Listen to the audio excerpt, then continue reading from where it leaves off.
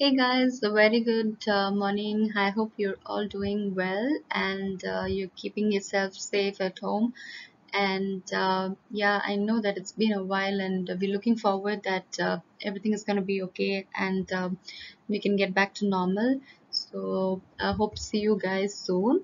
Yeah, and so today in the lecture, we'll have a discussion about Facebow and articulators. I know it's a very difficult topic and it's difficult to understand by just a presentation, but I would also share a video on how to do a Facebook transfer and the use of a semi-adjustable articulator. Probably I would like to share something on a HANA wide view articulator, which is the most commonly used, and you can just get back to me in case you have more doubts. Yeah, and by the end of the lecture, so I want you all to know what is the importance of a Facebook. So what's a Facebook, the basic parts, then articulators and the parts of the articulator, and what are semi-adjustable articulators, the uses, and how do we do programming. Yeah, so looking at what is a face bow, right? Face bow is by definition is a caliper like device that is used to record the relationship of the jaws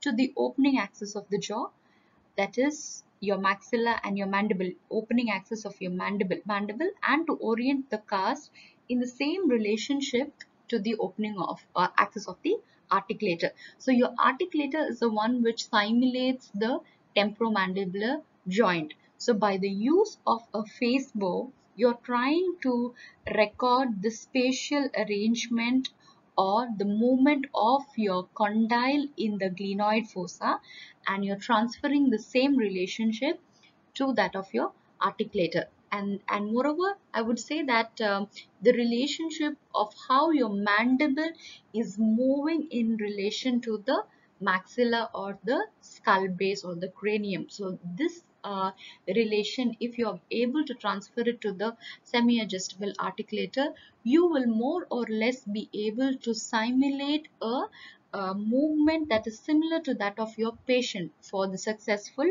delivery of a good prosthesis. Yeah, so how do you orient the mandible? So orienting the mandible in such a way so that it is in the most posterior position, and also in that glenoid fossa the mandible can rotate in a sagittal plane around an imaginary transverse axis. If you remember in my lecture in occlusion in RPD, I was discussing that if you imagine the condyle of the mandible and draw a straight line passing through the center of the condyle. So that is your transverse axis or the hinge axis. So that is passing through or near the condyle. So this is the orientation relation that you are transferring from the patient to that of your articulator. So by establishing the same occlusal plane which is in the patient right now to the articulator, you are trying to simulate the existing occlusal plane, which helps in a balance between the musculature and also the processes that you are going to. So what does this occlusal plane help you in?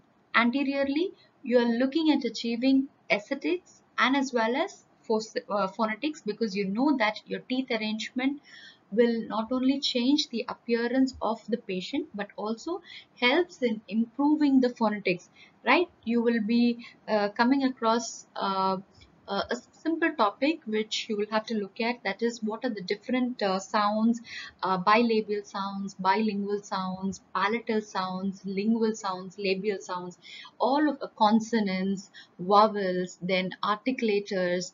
Okay, so all of these things are taken into consideration. So your trial stage is just not about your occlusion, but you're also looking mainly at aesthetics and phonetics. And coming to your posterior part, so in your posterior part, you need to know that your occlusal plane is forming a milling surface. So that is where your tongue and the buccinator muscle, that is, you would have heard about buccinator mechanism in your orthodontics, right? So the buccinator mechanism, they help in placing the footballers on the occlusal surfaces of the tooth and hence help in the mastication. So any incorrect occlusal plane or any changes in the occlusal plane would hamper the aesthetics, phonetics, and mastication. It may affect stability of complete denture, and ultimately it will also affect the alveolar bone resorption. You need to know that your bone, the residual ridge that is underlying the processes, is the foundation for the processes. So any adverse changes that might affect the bone will lead to continuous resorption and thus affecting the stability of your denture as well.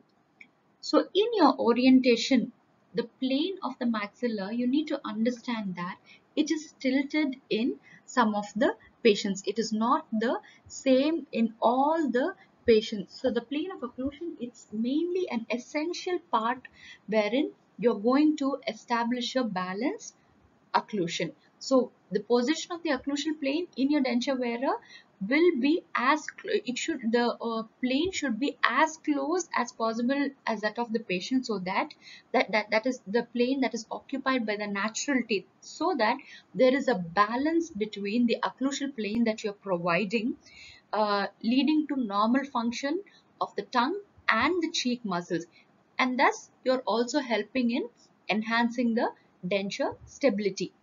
So if you are establishing a good occlusal plane, you need to know that once your teeth are oriented in a plane that is in harmony with the stomatognathic system, then your denture will be fully retentive and also stable. So if you are doubtful, or if you have seen in your complete denture patients that there is an instability of your denture, of your lower denture, so then you might have to see that there will be any kind of premature contacts, and that has to be. So in your orientation relation, you are establishing a relationship between the maxillary arch and the horizontal plane. And the same relation is transferred to the articulator, and then it provides an accurate mounting of the maxillary cusp to the articulator, and hence the relation of the mandible to the maxilla also is more accurate. Yeah. So looking at the parts of the Facebow. So if you look at the parts of a Facebow, first is your orbital pointer, and then you can see the U-shaped frame, and then this is your locking clamp. Once you have placed the U-shaped frame and these the ear plugs into the patient's ears, and once you see that the orbital pointer is also coinciding with the third point of reference, that is the inferior margin of your orbit, you will use this locking clamp to tighten it and thus establish that this is the occlusal plane of the patient. And here you can also see that there is a bite fork, and these are your condylar rods. So there are basically two types of Facebow, that is your arbitrary Facebow and also kinematic Facebow. In your arbitrary Facebow, you have a fascia type, you have earpiece type, then you have Hanau Facebow, spring bow, splymatic dinar, twirl bow, and whip mix. So if you look at this image, you can see that this is a ear bow. So the condylar rods are placed in the external auditory meatus. That is a earpiece type of a Facebow. And if you look at this, this is more of a fascia type of Facebow, Hanau articulator. You can see that right in front of your external auditory meatus, where there is an imaginary hinge axis that is imagined, that is assumed by the clinician. A graphic tracing plate is placed in front of the external auditory meatus, and the facial landmarks are used to record the Facebow transfer.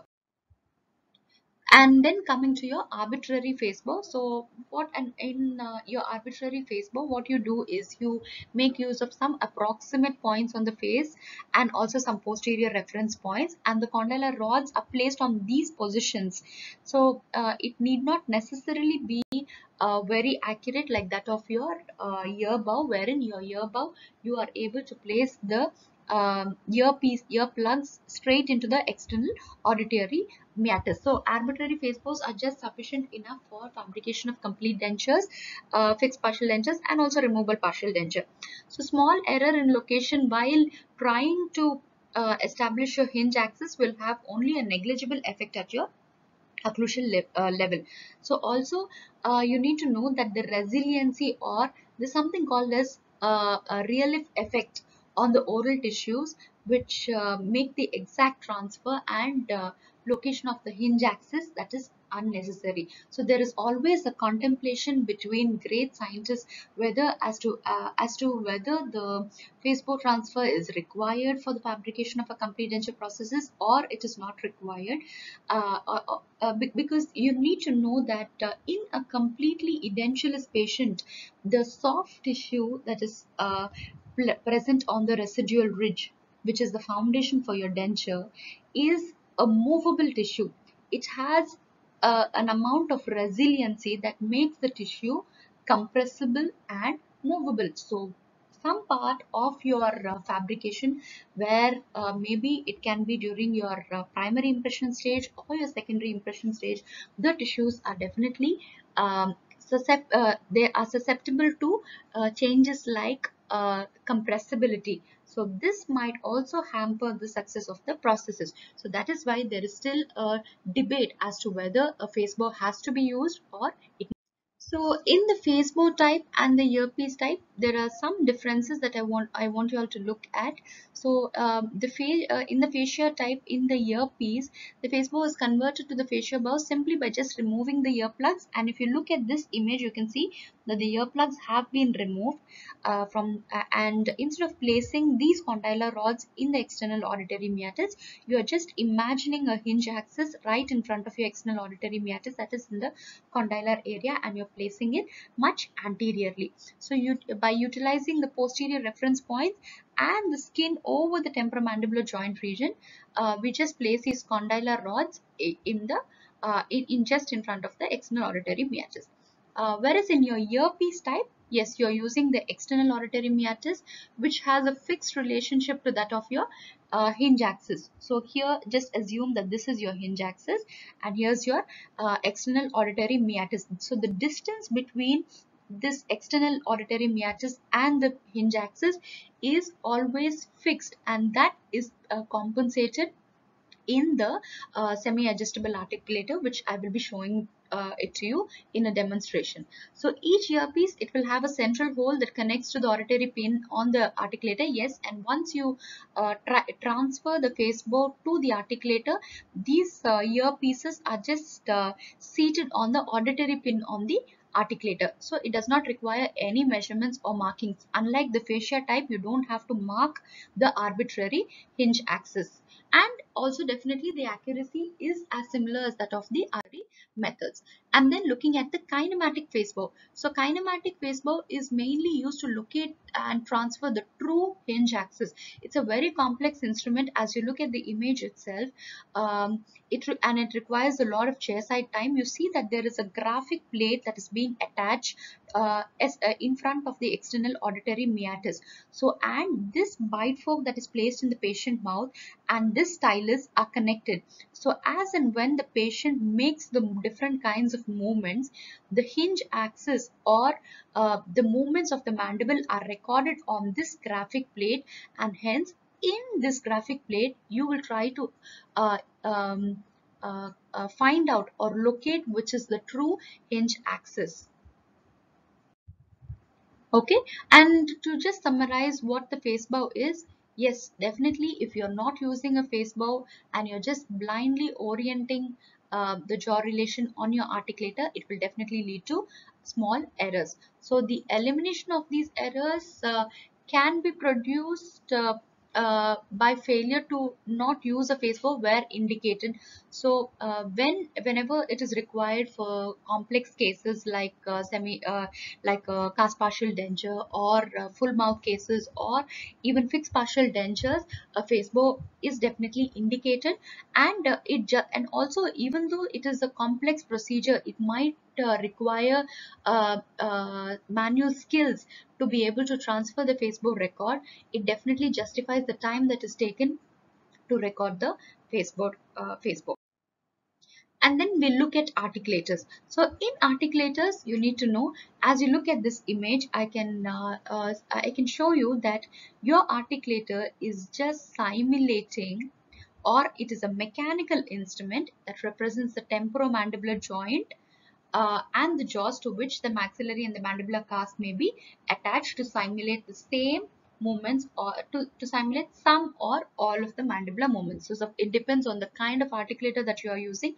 If you are using a simple articulator, then you will be able to simulate only the open and closed mechanisms. But if you are using a complex articulator like a virtual articulator, or if you're using a semi-adjustable articulator, then you're transferring all the different kinds of movements to articulator. Yeah, so what are the purposes of using an articulator? One is for your diagnostic purpose. So once you've made a primary impression, you can do a diagnostic mounting, analyze what is the occlusion, what is the kind of situation that you see in the patient mouth, because the amount of time that you will be taking to analyze each tooth in the arch might not be a good idea to make the patient sit and keep his mouth open for a long time. So you would rather do a temporary or a diagnostic mounting on your articulator, and have a look at the articulator in detail and come up with a treatment plan. So you're planning dental procedures, what has to be done, and also it helps in the fabrication of your temporary denture bases, which you can be using for the processes, or like for the fabrication of your processes or appliances. And then you can correct or modify the restorations also that have already been done. Then you can also show the diagnostic mounting to the patient and educate the patient what has to be done, and what is the need for the treatment, and also for arrangement of artificial teeth. So what are the minimum requirements of an articulator? It should open and close in a hinge-like fashion. It should hold the cast in the correct, the horizontal and the vertical relationship. It should also simulate protrusive and lateral jaw motions. The moving parts should be accurately missioned and move freely and accurately. So that you will be able to see in a semi-adjustable articulator. And the non-moving parts which are fixed should be more rigid in construction. And also your semi-adjustable like your semi-adjustable articulator, it should be able to accept the Facebow transfer. So this rules out that you cannot afford to use a mean value articulator for your procedures. What are the additional requirements for a articulator? So you must be able to adjust the horizontal and the lateral guide elements, then have condylar elements as a part of the lower frame, and condylar guides as a part of the upper frame. Then the ability of the articulator be to receive a Facebow transfer, then a terminal hinge axis position lock. Then you should have removable mounting plates, so that you will be able to use the articulator for different cases at the same time, and and also have an adjustable incisal guide table. That is, when you're doing your fixed partial processes, if you have an incisal guide table, you will be able to construct the anterior teeth. So when you are doing anterior restorations, something like a 3 unit or a 5 unit or a 6 unit anterior bridge, you are trying to establish the incisal guidance. So in these cases, you definitely need an incisal guide table, and you should be able to fabricate a adjustable incisal guide table with the existing semi-adjustable articulator, and also adjustable intercondylar width of the condylar elements. Please note that you need to understand that an articulator, even a semi-adjustable articulator, is made up of certain arbitrary or fixed values which have been determined as an average after conducting many studies. So a semi-adjustable articulator definitely need not be a perfect articulator, but it can more or less simulate to an extent what are the different kind of movements a person can be doing while using a processes, or before constructing of the processes. So what are the advantages of your articulators? It helps you for better visualization. Then chair side and your patient appointment is also reduced. Then your patient cooperation is not required to study the cast. Then yes, saliva, tongue and cheek are hindrances, and those also can be eliminated. And pre-lift effect, as mentioned earlier, the compressibility or the position of the moving part of your soft tissues is not a hindrance for you in your articulator. And not only that, but more procedures can also be delegated or given to your technicians. So and what are the limitations? Since it is a mechanical instrument, it is subject to more errors, and it is also subject to wear. It can fatigue, it can simulate only some movements, but it cannot completely duplicate all the job movements. So based on the classification that is given in the University of Michigan, that is the International Prosthodontic Workshop, the articulators are classified as class 1, class 2, class 3 and class 4. And in each class of 2, 3 and 4 you have type A, type B, type C, and in 3 and 4 you have type A and type B. So looking at the basic articulators, so this is your simple hinge articulator. It is the simplest of all the articulators. It is a simple holding device. I think in your lab visit you would have seen that most of the technicians are the ones who use a simple hinge articulator to just ensure that the maxilla is occluding with that of the mandible. And in this articulator you can only see that it is capable of opening and closing movements, and a simple static occlusion cannot be recommended, because I have already mentioned in my earlier class that occlusion is not a static relationship, but it is more of a dynamic. So next, coming to your mean value articulator, I know this is your favorite articulator and you guys would have been very well versed with this articulator since your second year of your dental program. So in this, some amount of lateral and protrusive movements in addition to your hinge articulator can be observed. And also these movements are based on the fixed average value, that is the intercondylar distance, which is around 110 mm, and the dentures will always provide you a static centric occlusion, so it is not giving you a dynamic occlusion. So correction of all the lateral and protrusive interferences cannot be done much on this articulator. They can be done only to a certain extent. So the complete removal of the interferences in the centric and eccentric positions can be corrected only in the patient mouth if you are using a mean value articulator, and it cannot be done completely on the articulator. So you need to know that your cars, your maxillary cars and your mandibular cars, they are mounted on the semi-adjustable on the mean value articulator based on the average, as I mentioned, the intercondylar distance, that 110 millimeters.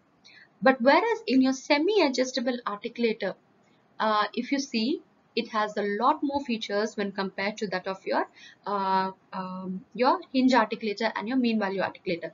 It has an adjustable condylar and incisal guide, then it accepts a Facebow, and basically there are two types of semi-adjustable articulators, that is the Archon type and the non-Archon type. So in your Archon, the term Archon is coined by Bergstrom. So if you split this word Archon, R symbolizes articulator and con is the condyle. So this term indicates an instrument that has its condylar element on the lower member of the articulator and the condylar guides in the upper member. So please note that the condylar element is on the lower member. That is, so your lower member is the mandible, and the condyle is present on the lower member, and the condylar guides are present in the upper member. That is which I will show it to you in the image. So these are condylar articulators. These articulators help in better visualization and also understanding of the mandibular. So yeah, if you look at non-Archon, it is the opposite of that of the Archon. It's so in your previous slide I was saying that the condyle is present on the lower member, but over here the condylar element, as you see, look at the arrow, that the condylar element is present on the upper member, and the condylar guide table is attached to that of the lower member. So examples for this is your Hanau H2 series and your Whipmix articulator. For your Archon type of articulator, it is Dinar and Wide View, which is most commonly. So as you see here, you can make out the difference in this image. So the archon and the non-archon. So archon, the condylar elements are on the lower member and the moving. So this replicates your condyle, which is moving on the glenoid fossa, that is of your upper member. And it's the same that is replicated in your archon articulators. Whereas in your non-archon articulators, as you saw in the Hanau H2 series, this yellow color ball which replicates the condyle is present on the lower member, and this is articulating with that of the glenoid fossa which is present on the upper. Yes, and now we will look at Hanau wide view articulator. I am looking forward that I will be able to explain to you in detail by demonstration when we get back to college. And for an overview, you can have a look at the articulator right now. So this is your upper member.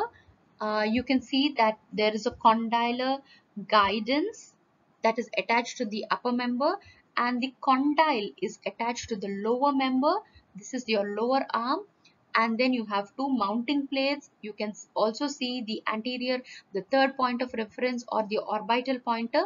This has to be coincided with that of the Facebow transfer. So when you're doing a Facebow transfer, you can see that there is an auditory pin over here in the lower arm to which the Facebow is attached, and the third point of reference on the U-shaped frame of the Facebow is coincided with that of the orbital pointer that is present on the upper member of your Hanau articulator. And also you see that there is an incisal guide pin which has a blunt end and a sharp end. So if you are doing a customized guide table for a fixed partial denture, you would use this blunt end, and when you're doing your complete dentures, you're going to use the flat end. And then you can see the incisal guide table, which is also having certain markings over here which can be adjusted. Okay, in a close-up you can see, yes, the upper arm, it has the mounting plate, and also the incisal pin is attached to the upper member. You can also see that the orbital indicator is attached to the member.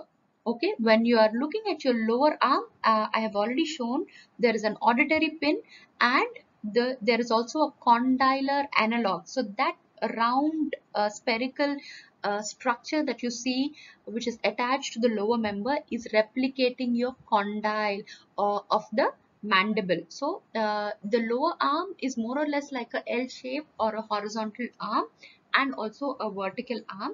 And yes, you also have again a mounting ring, and also the incisal guide table is attached to that of your lower arm. So what are the mounting plates used for? These mounting plates, they connect the cast to the articulator, and they can also be detached from the articulator. And then coming to condylar analog, yes, the condylar analog which is attached to the lower member, it represents the condyle, and usually it is spherical in shape and it is attached to the lower arm.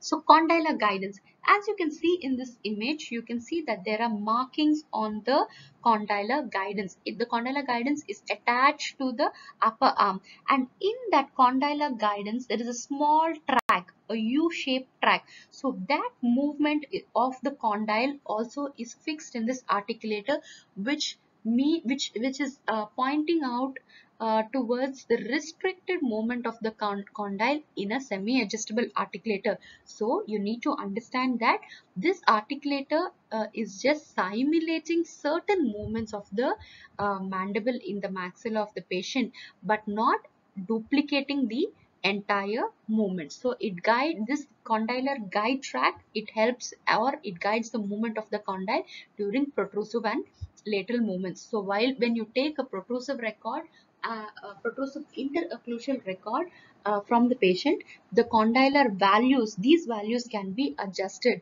and some amount of movements can be duplicated in your articulator. And next, looking at the incisal guide pin. So it represents the vertical dimension of occlusion. So the advantage of using a semi-adjustable articulator is that in certain cases, in our Google Classroom, if you guys remember that I've already posted one article on severe attrition, which requires a full mouth approach. So in your severe attrition, and I'm sure you guys would have looked at Turner and Michellin's classification about severely worn dentition. So in a severely worn out dentition, when there is a attrition that is also associated with collapse of vertical dimension, there is a need for re-establishing the vertical dimension, re-establishing the VD. So that in those cases, when you're using an incisal guide pin, you can adjust the occlusion or the vertical dimension by increasing the VD. So this guide pin, it rests on the incisal table and it can move along its surface. It can be either you can try to raise the vertical or you can try to lower the vertical. Then coming to your incisal guide table. Then incisal guide table, it represents the lingual slopes of your maxillary anterior teeth. So why do you need to move your incisal guide table? So if you, as I'm teaching you, if you try to notice when you are speaking or when you are trying to glide your lower anteriors and try to bring them into an end on end position, just give it a try. Just slightly move your lower anterior teeth and try to bring an edge to edge position of your upper anterior teeth and your lower anterior teeth. So what do you notice? So when you are trying to glide it, the incisal surfaces of your lower teeth are gliding over the palatal or the lingual slopes of the maxillary anterior teeth, and then they are coming in contact with the incisal edges. So this movement, if you are able to simulate in your prosthesis, you are establishing the anterior guidance, which is correlated with the mandibular movement, and that helps in giving you a successful prosthesis without any kind of hindrances when the patient is going to speak or move his or protrude his jaw in the anterior and posterior movements. So basically, you have two components in your incisal guide table, that is your anteroposterior component, as I explained earlier, and also a lateral component. So the palatal slopes of the maxillary canines, and if you are giving a mutually protected occlusion or a canine guided occlusion, if you're trying to re-establish the occlusion that was existing in the patient, you need to check for the inclines of the canines, whether they are coming in contact with the lower teeth. So that's about your semi-adjustable articulator. Then we're looking at fully adjustable articulators. So in your fully adjustable articulator, yes, you will be able to follow all the mandibular movements in all directions, and the condylar pathway and the incisal guidance can be customized for each patient by selectively uh, making a mold with the help of an acrylic resin, which also I will be showing it to you in a demonstration.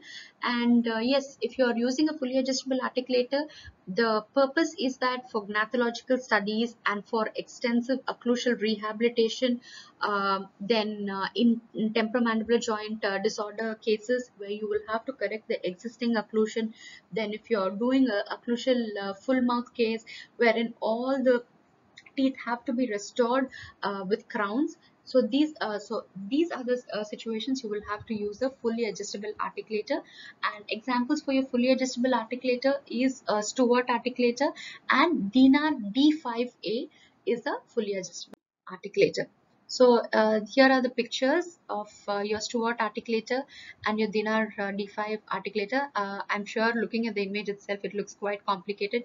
As clinicians, we ourselves find it very complicated. And then programming the articulator. So when you are going to program your articulator, there are many things that you have to take into consideration. So the first thing will be that you will have to first do accurate Facebow record. Okay, And after the Facebow record has been transferred, you will mount the upper cast, and you will have to once the mounting has been completed, you, with the help of an interocclusal record, you're also going to place a wax bite, or you might be using an interocclusal record which is made up of silicone material, or you might also use alu wax. You will try to correlate the intercuspal position, maximum intercuspal position of the maxillary cast with that of the mandibular cast, and you try to mount the lower cast as well. So once the maxillary cast and the mandibular cast have been mounted individually to that of the articulator, and you close the articulator just like your hinge articulator, it will have a maximum intercuspation position. So now how do you program this particular articulator to your patient's temporomandibular joint movements? So for this, you need to do an interocclusal record.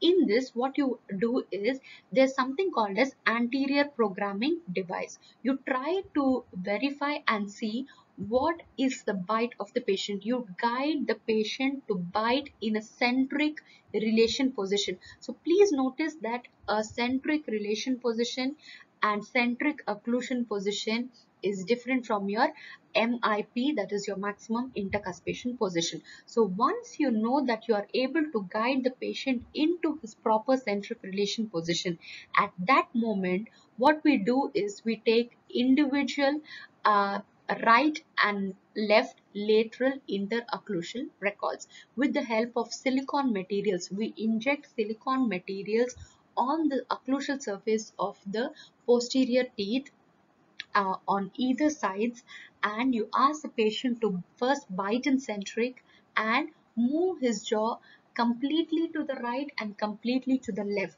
So when the patient is moving his jaw to the right and to the left, what happens is, when the material is still in that moldable stage, the movement of the upper buccal and palatal cusps over the material on the lower teeth helps in making the material to move to the right and the left lateral, and so the material sets in such a way that these movements are duplicated on those interocclusal record materials. So once the material has been set, the same records are transferred to that of the lower member or the lower cast on your articulator, and the articulator is closed.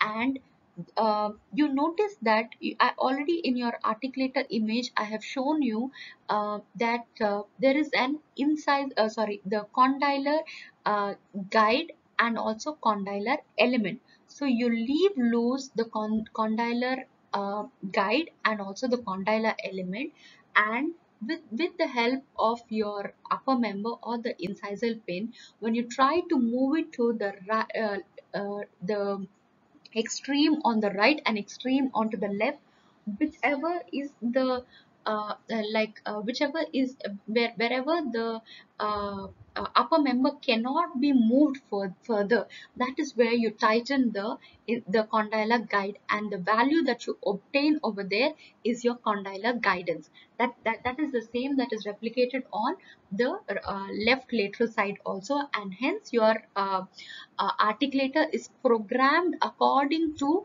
how the patient has moved while taking the interocclusal record. I hope there is some amount of clarity, and if you have still not understood how it is done, I hope the video which we are going to share will be helpful for you all, and you will be able to see how it is done. And definitely, yes, once we get back, we'll be able to show you how it is. Okay, so yes, as mentioned earlier, methods of programming the articulator I've already explained to you using a protrusive interocclusal record. And yeah, you can see in this image. So first the incisal pin is raised, and once the cast will articulate, then the incisal pin will again be lowered, and the degree of inclination when the upper cast is moving to the right or to the left extremes, this inclination is marked on this condylar guide track when the condyle on the lower element will be moving, and once it is done, then these lock nuts that are present on the condylar guide track will be tightened and will be secured. So and using the interocclusal records, I've already explained to you, and the same to you in your video. And yes, I hope that it is clear for you. And so the use of a semi-adjustable articulator for the construction of your full mouth cases, or in or in different temporomandibular joint disorder cases, must be definitely looked at. And I hope that I was able to deliver some important points to you in this lecture, and I'm looking forward to share the video as well on Facebook and articulators in your Google Classroom. I encourage all of you all to go through the videos that we are sharing and also to be active in the class. Thank you so much. Have a good day.